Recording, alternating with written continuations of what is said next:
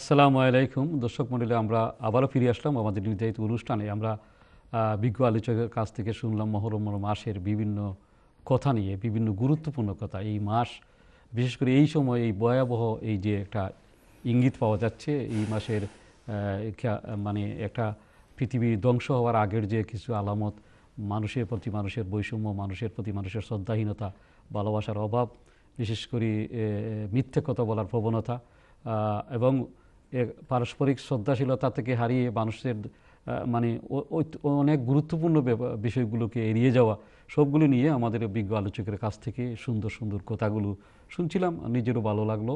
আপনাদেরকে আবারও আমন্ত্রণ, আপনারা যে কোনো প্রশ্ন, প্রাসঙ্গিক প্রশ্ন করতে পারেন হুজুরের কাছ থেকে, আমরা জেনে নেব। হুজুর, আপনাকে বলেছিলেন যে মহরমের মাসের যে কিছু ইঙ্গিত, কিছু মানে অতি সন্নিকটে আসলে কিছু ইঙ্গিত পাওয়া যায়, তার কিছু অংশ সংগঠিত হচ্ছে। পৃথিবীটা একটা দুর্বিষহভাবে, একটা মানে ব্যাপকভাবে একটা বিশৃঙ্খলা, অশান্তি, নৈরাজ্য এই পৃথিবীতে।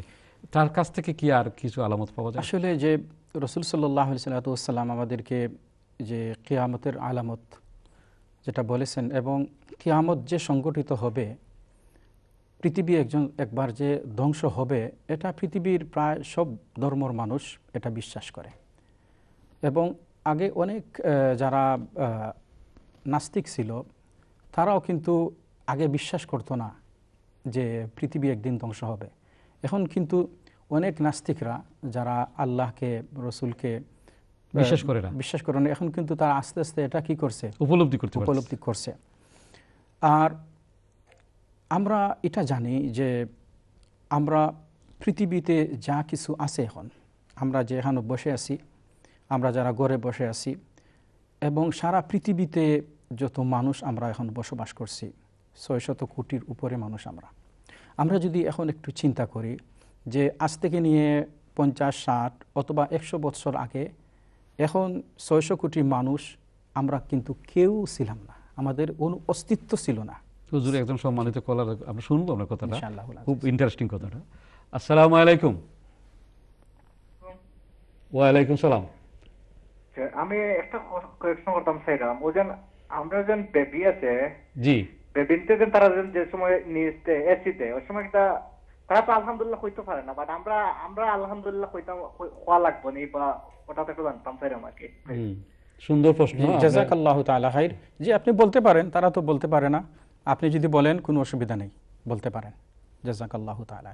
বাচ্চারা যখন আপনার স্নিজ দিবে, হাঁচি দিবে, তখন আপনি তার কাছে আপনার আলহামদুলিল্লাহ বলতে পারেন, কোনো অসুবিধা নেই। জাযাকাল্লাহু তাআলা খাইর।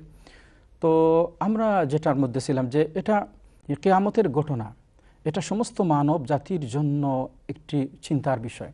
সমস্ত পৃথিবী কিন্তু ধ্বংস হয়ে যাবে। এখন পৃথিবী তো একদিন ধ্বংস হবেই।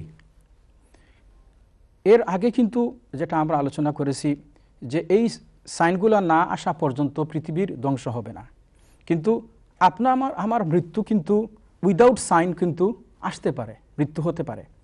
রসুল সাল্লাল্লাহু আলাইহি ওয়াসাল্লামের হাদিস মোতাবেক যে আপনার বড় বড় 10টা আলামত আছে, এই 10টা আলামত সংগঠিত না হওয়া পর্যন্ত পৃথিবী ধ্বংস হবে না, অর্থাৎ কিয়ামত সংগঠিত হবে না। কিন্তু আপনার আমার প্রত্যেক মানুষের কিন্তু ইন্ডিভিজুয়ালি একটা কিয়ামত আছে। সেই কিয়ামত কি? মৃত্যু। এই আপনার আমার মৃত্যু উইদাউট সাইন কি হবে? এটা অবধারিত আসতে পারে। ওই যে আমার একজন ফ্রেন্ড, আল্লাহু আকবার, গত সপ্তাহখানেক আগে উনি ওনার ওয়াইফকে নিয়ে কোথাও যাবেন, উনি ড্রাইভিং সিটে বসেছেন, আর ওনার ওয়াইফ কিন্তু এখনও মানে শুধু দরজাটা খুলবেন এমত অবস্থায় তিনি স্ট্রোক করে ইন্তেকাল করেন। একদম ক্লোজ একজন ফ্রেন্ড আমার। এই যে কোনো সাইনও ছিল না, কোনো সাইন কি ছিল বলতেই পারেন না যাবেন কোথায়।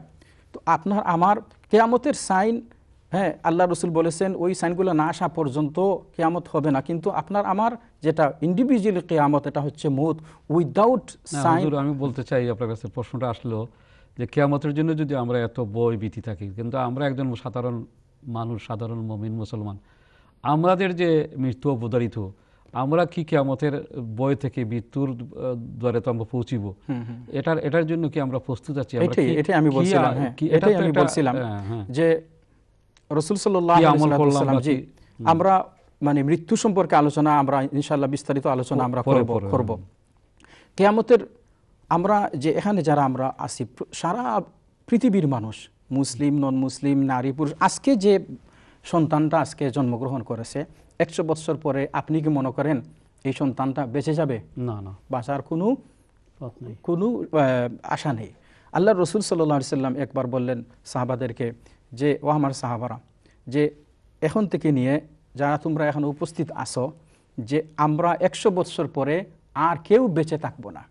আল্লাহ রসুল সাল্লাল্লাহু আলাইহি সাল্লাম এই কথা বলার পর দেখা গেল সত্যি সত্যি আল্লাহ রসুলের ইন্তেকালের পর যারা উপস্থিত ছিলেন 100 বছর পরে আর কেউ বেঁচে থাকেননি।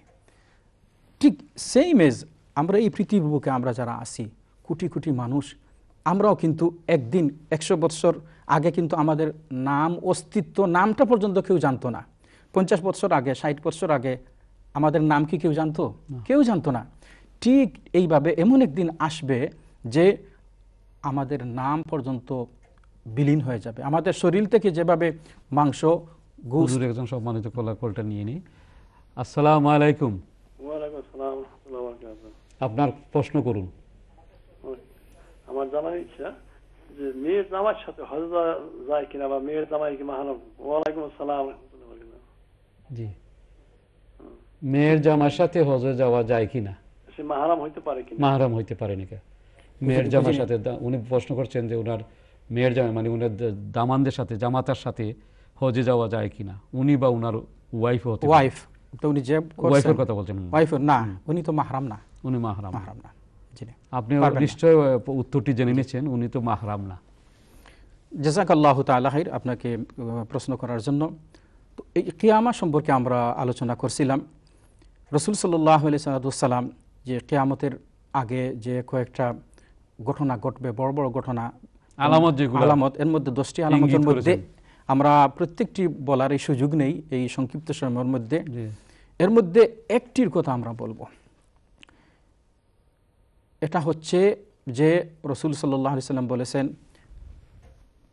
কিয়ামতের আগে এমন একটা মুসিবত আসবে সমস্ত মানব জাতির জন্য, এর থেকে বড় মুসিবত আর পৃথিবীতে আসে নাই, আর আসবেও না। এমন একটা মুসিবত আসবে, এই যে মনে করেন আরাকান বা রোহিঙ্গাদের, এটা কিন্তু খালি শুধুমাত্র মুসলমানদের জন্য মুসিবত না, সমস্ত মানব জাতির জন্য মুসিবত। আর এর আগে আর অনেক মুসিবত আসছে, প্রত্যেক ঘরে ঘরে কিছু না কিছু মুসিবত আসে, পেরেশানি আসে, প্রত্যেক দেশের মধ্যে আসে। কিন্তু এই পর্যন্ত পৃথিবীর ইতিহাসে যত মুসিবত এসেছে, যত ফিতনা এসেছে, এর থেকে সবথেকে বড় একটা মুসিবত কিন্তু কিয়ামতের আগে আসবে। যে মুসিবতটা, যে বিপদটা, হুজুর একজন সম্মানিত কলটা নিয়ে আপনার কথাটা শুনবো। জাযাকাল্লাহু তাআলা খাইর। আসসালামু আলাইকুম সম্মানিত কলার। ওয়ালাইকুম আসসালাম ওয়া রাহমাতুল্লাহি ওয়া বারাকাতুহু। আসসালামু আলাইকুম ওয়া রাহমাতুল্লাহ। ওয়া আলাইকুম আসসালাম ওয়া রাহমাতুল্লাহ। জি, আপনার প্রশ্ন করুন। আমার প্রশ্ন, ওয়ালাইকুম সালাম। জি, আপনার টিভির ভলিউমটা কমিয়ে আপনার প্রশ্ন করুন। আমার প্রশ্ন হইল, স্বামী মারা গেলে জি, বাউরের ছেলের সাথে বা দেওরের ছেলের সাথে মাহরম হিসেবে হজে যাওয়া যায় কিনা? মাহরম হইতে পারেনি। জি, আপনি শুনেন, আমি হুজুরের কাছ থেকে আমার আবার বলুন আপনি কি বলছেন। আমি এই প্রশ্নটা আমার জানা আছে, আপনি শুনুন, টেলিভিশন দেখতে থাকেন, আপনার উত্তর দেওয়া যাবে। এবং আমি 2 নম্বরের একজন সম্মানিত আরেকজন কলার আছেন। আসসালামু আলাইকুম। ওয়ালাইকুম আসসালাম। জি, আপনার প্রশ্ন করুন। আমার প্রশ্ন হইল মুসাফিরের ডেফিনেশন কিটা? মুসাফিরের ডেফিনেশন কি? জি। আর কোনো প্রশ্ন আছে? কতখান গেলে কসরের নামাজ পড়া যায়?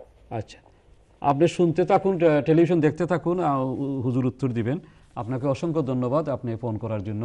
হুজুর যে প্রথম ভদ্রলোক যে প্রশ্নটা করেছিলেন, উনি বলছিলেন যে হাজব্যান্ড মারা গেছেন, দেবরের ছেলের সাথে বা বাসুরের ছেলের সাথে কি মাহরম হওয়া যায়? স্ত্রীলোকের জি না, মাহরাম না, সম্ভব না, এটা মাহরাম না। আর ওই ভদ্রলোক এইমাত্র যে প্রশ্ন করলেন যে মুসাফির বলতে কি বোঝায়? মুসাফির বলতে কসরের নামাজ, যদি আপনি 48 মাইল অথবা এর থেকে বেশি পথ সফর করা যদি আপনি ইন্টেনশন করেন, তাহলে আপনার এরিয়ার পাস হওয়ার পর থেকে কিন্তু আপনি কসরের নামাজ করতে পারেন। এবং 15 দিনের উপর যদি আপনার হয়, আপনার সফর, তখন কিন্তু আপনার মুসাফির আপনি থাকবেন না, নর্মাল আপনি নামাজ পড়বেন।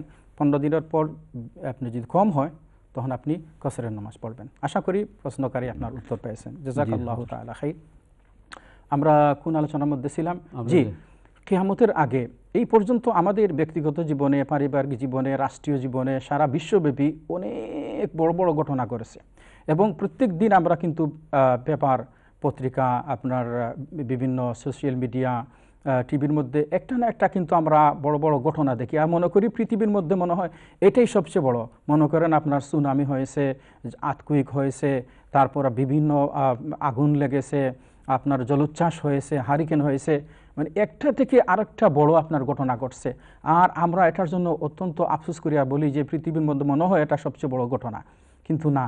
পৃথিবীর মধ্যে যত আপনার বড় বড় ঘটনা ঘটেছে, যত মুসিবত এসেছে, এর থেকে আরেকটা মুসিবত আমাদের সামনে আসবে, যেটা এই মুসিবত থেকে বড় মুসিবত আর কোনো দিন আসবে না, আর আসেও নাই। সেই মুসিবত কি? কিয়ামতের আগে। হয়তো আমরা জানি না, অনেকে জানি কিয়ামতের আগে সবচেয়ে বড় মুসিবত হবে, যে সবচেয়ে বড় যে ফিতনা হবে, এটা হচ্ছে কি? দাজ্জালের আবির্ভাব। দাজ্জালের আবির্ভাব, যে সে হবে একজন অত্যন্ত আপনার জালিম হবে, সে হবে ম্যাজিশিয়ান হবে, জাদুকির হবে, এবং এত ফিতনা ফাসাদ পৃথিবীব্যাপী আপনার সৃষ্টি করবে, এত ফিতনা করবে যে পৃথিবীতে সমস্ত ফিতনাকে যদি আপনার, সমস্ত ফাসাদকে, সমস্ত হত্যাযজ্ঞকে যদি এক পাল্লায় রাখা হয়, আর তার ফিতনাকে যদি এক পাল্লায় রাখা হয়, তারটা অনেক অনেক উপরে হবে। হুজুর, আমরা এই জায়গায় যদি আপনি একটু জানতে চাই, দাজ্জালের আবির্ভাব হওয়ার আগে যে দাজ্জালের যে ঘটনা, বিশৃঙ্খলা, বিভিন্ন অন্যায়, অবিচার যেগুলো সংঘটিত হবে, এগুলার তো কিছু মানে ইঙ্গিত তো এখন চলতেছে। দাজ্জালের হয়তো তার পূর্বপুরুষের কিছু অংশের আবির্ভাব ঘটছে। আমি জানি না এটা কতটুকু রাইট কি রং বলবো, আমি জানি না। আমি আমার আগ্রহ থেকে, এই পৃথিবীর চিত্র থেকে বলতাম যে দাজ্জালের রূপ ধরে তো অনেক অসংখ্য ঘটনা পৃথিবীতে বিভিন্ন জায়গায় ঘটতেছে। বিচারহীনতা, যারা বিচার করে তারা বিচার মানে না, যারা মানবতার কথা বলে তারা মানবতা বুঝে না, তারা আবার মানবতার জন্য তারা দরে দরে হাঁটে এবং মানবতার সাফাই গান গায়, কিন্তু তারা আবার মানবতাকে ক্ষতবিক্ষত করে। এটা কি আলামত? আপনি একটা সুন্দর কথা বলেছেন। যেমন অনেক জালিম পৃথিবী থেকে চলে গেছে, যেমন ফেরাউন, তারপর সাদ্দাত, এগুলা কিন্তু পৃথিবী থেকে চলে গেছে, কিন্তু তাদের রেখে যাওয়া কাজগুলো অনেকে আমরা করছি, তাদেরকে আমরা অনুসরণ করছি। অনেক অনেক অনেক মানুষ, হ্যাঁ, কথা বলি না, এত ফেরাউনের মতো হয়ে গেছে, এজিদের মতো হয়ে গেছে। এজিদের বংশ, ফেরাউনের বংশ, নমরুদের বংশ, সাথে সাথে যদি এখন ঠিক দাজ্জালের বংশ মিল হয়ে যায়, এইভাবে আপনার যে কিছু লোক পৃথিবী এইভাবে থাকবে, সত্যপন্থী কিছু লোক আর বাতিলপন্থী কিছু লোক পৃথিবী থাকবেই। এই দাজ্জালের এইভাবে, দাজ্জাল কিন্তু আসার পর পৃথিবী দুই ভাগ হয়ে যাবে। এক ভাগ দাজ্জালের পক্ষে, সেও তার অনুসরণকারী পেয়ে যাবে, তারও মুরিদান থাকবে, হ্যাঁ, পেয়ে যাবে। তো দাজ্জাল আপনার আল্লাহ রাব্বুল আলামিন এটা কিন্তু আমাদেরকে, ইমানদারকে পরীক্ষা করার জন্য তাকে সাময়িকই একটা কি দিবেন, ক্ষমতা দিবেন। যেমন আমাদেরকে আল্লাহ রাব্বুল আলামিন, মানুষকে আল্লাহ রাব্বুল আলামিন বিভিন্নভাবে পরীক্ষা করেন। দাজ্জালের এই পরীক্ষাটা হবে পৃথিবীর সর্বশেষ পরীক্ষা এবং সবচেয়ে বড় পরীক্ষা। আমাদেরকে আল্লাহ রাব্বুল আলামিন, হয়তো আমরা দাজ্জাল পাবো না, কিন্তু আমাদেরকে আল্লাহ রাব্বুল আলামিন কাউকে সুস্থতা দিয়ে পরীক্ষা করেন, কাউকে যৌবন দিয়ে পরীক্ষা করেন, কাউকে আপনার সুন্দর দিয়ে পরীক্ষা করেন, কাউকে মানে উচ্চশিক্ষিত করে পরীক্ষা করেন, কাউকে ধনী দিয়ে পরীক্ষা করেন, কাউকে গরিবী দিয়ে পরীক্ষা করেন, কাউকে প্রাইম মিনিস্টার করে পরীক্ষা করেন। এইভাবে আল্লাহ তাআলা বিভিন্নভাবে আমাদেরকে পরীক্ষা করেন। সবচেয়ে বড় পরীক্ষা হবে ইমানদারদের জন্য দাজ্জালের পরীক্ষা। সে এমনভাবে তার ক্ষমতা সে প্রয়োগ করবে, মানুষ তাকে শেষ পর্যন্ত আল্লাহ বলবে, নাউজুবিল্লাহ মিন যালিক। এবং আল্লাহ বলার জন্য সে তার ক্ষমতাকে প্রয়োগ করবে। আল্লাহ রাব্বুল আলামিন মানুষকে পরীক্ষা করার জন্য তাকে কি করবেন, প্রেরণ করবেন কিছু ক্ষমতা দিয়ে। যেমন মনে করেন এখনো পৃথিবীতে কিছু দাজ্জালের মতো, আপনি আগে বলছিলেন, দাজ্জালের মতো কিছু মানুষ আছে যে কিছু ক্ষমতা তারা কি করে, জাহির করে। মনে করেন আপনার গণক আছে না, তারপর আপনার অনেক আছে হুজুর, আমরা জিন একটা সাধক। ছোট্ট একটা বিজ্ঞাপন বিরতিতে চলে যাচ্ছে, আসবো আপনার কাছ থেকে কথা শুনবো। দর্শক মণ্ডলী, আমরা শুনছিলাম বিজ্ঞ আলোচকের কাছ থেকে মুহররমের মাসের বিভিন্ন সম্পর্কিত কথা। বিশেষ করে হুজুর বলছিলেন যে দাজ্জালের আবির্ভাব ঘটবে, দাজ্জালের আবির্ভাবের আগে কিছু ইঙ্গিত পাওয়া যাচ্ছে এবং বোঝা যাচ্ছে পৃথিবীটা একটা বিশৃঙ্খলার মধ্যে এখন চলছে। আমরা বাদ বাকি কিছু অংশ হুজুরের কাছ থেকে শুনবো। আমরা ছোট্ট একটি বিজ্ঞাপন বিরতিতে চলে যাচ্ছি, ততক্ষণ আপনারা অপেক্ষায় থাকুন।